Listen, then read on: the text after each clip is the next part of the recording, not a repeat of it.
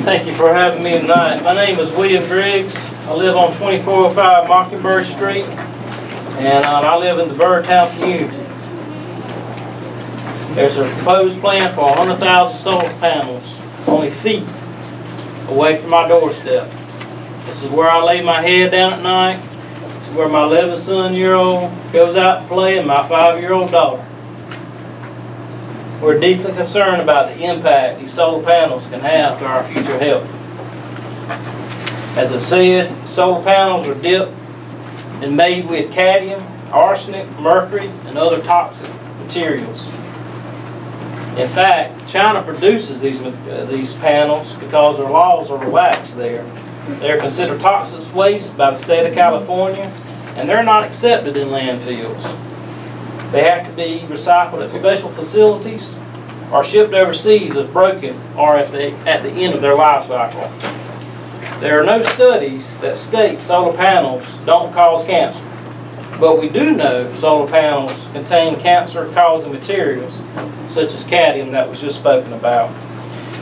Now, Innovative Solar provided a workshop, or the Commission Board provided a workshop, and we had an environmental specialist come to tell us about it, and he used words like probably not and highly unlikely that it would affect the surrounding areas.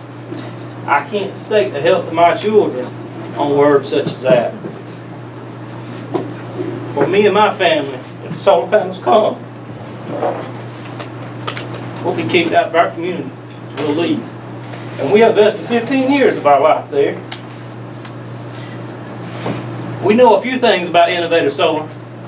They do take soil samples before construction, but they do not take soil samples afterwards at any of the facilities they have currently. They have not done their own studies to see the side effects of the surrounding areas after constructions of their solar power plants. We have found out Innovative Solar comes on site, they set up the site, and they find investors, and they get out as fast as possible. That is their business plan. You can go on their website, you can see it. That is how they go about their business. They do not invest or build up their community, nor do they have incentive to think about the surrounding areas that these solar power plants are built. Innovative Solar wants as little responsibility as possible, especially at the end of the life cycle of a solar power plant. Tonight I'm here to show you part of the toxicology report that's inside of these solar panels.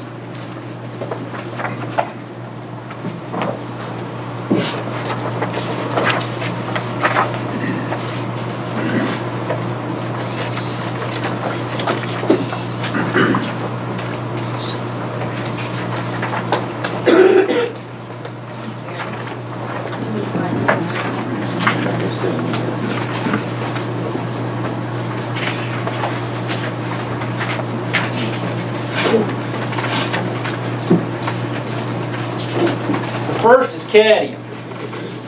Cadmium is related to breast, lung, and prostate cancer. It can cause kidney lesions and an endocrine disruptor.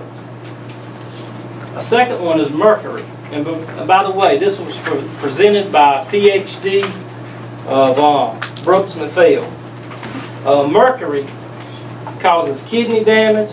It's associated with an autoimmune disease. It's an endocrine disruptor. It deteriorates the nervous system. It impairs hearing, speech, vision, causes gout, causes involuntary muscle movements. It corrodes the skin and muscle mucous membranes. It causes chewing and swallowing to become difficult. Arsenic's the third one, which is related to the pulmonary disease, lung cancer, bronchitis, laryngitis, and it's another endocrine disruptor. I didn't know what the word endocrine disruptor was, so I looked it up. It's a chemical that at certain doses that can interfere with your systems. It can cause cancers, tumors, birth defects, and other disorders, developmental disorders. What's in those toxicology reports is the reason I'll never be around a solar panel field. If you want to have one or two in your house, that's a personal decision. But 100,000, when I walk out my door, 180 view, that's what I see.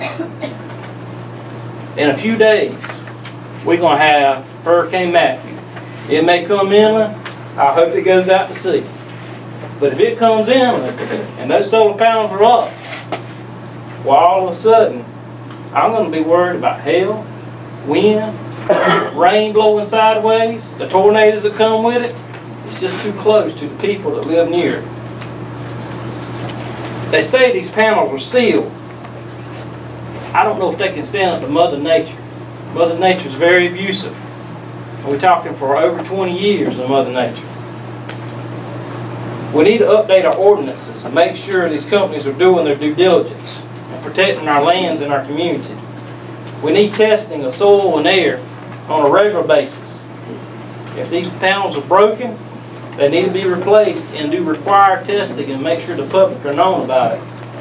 I shared this in a previous meeting I want to share with y'all. It's a request